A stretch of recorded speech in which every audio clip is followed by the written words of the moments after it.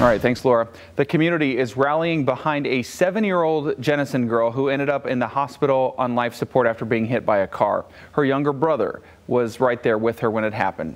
Our Angeline McCall went to this prayer vigil tonight where friends and family gathered at the parents' home.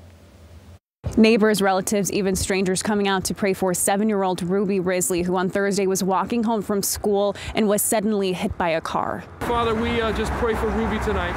We pray for your healing on her life. A community on Friday praying for a miracle. 7-year-old Ruby remains at the hospital in critical condition rather than at home with her siblings. Really, Ruby was like the glue.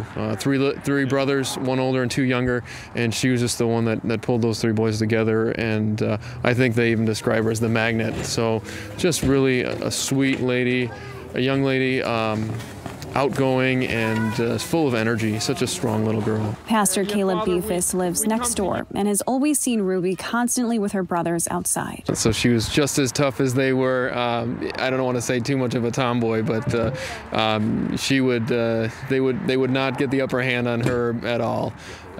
So she's just whatever they were doing, she was right there with them. That electric personality was the same at home and in class at Bursley Elementary, where she was full of life. Just, kind of a dream student, so to speak, in a classroom that makes your classroom come alive.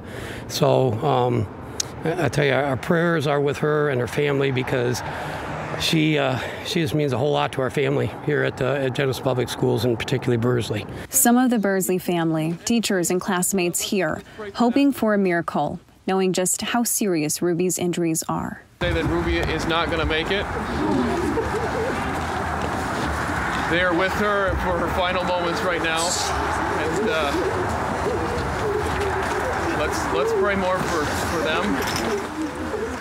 It's not the message anyone wanted, with many here still holding on to the chance for a miracle. Even as we see the gravity of the situation and how it was getting worse and worse, we just thought, what more could we do than remember that she is in God's hands? In Jenison, Angeline McCall, Fox 17 News.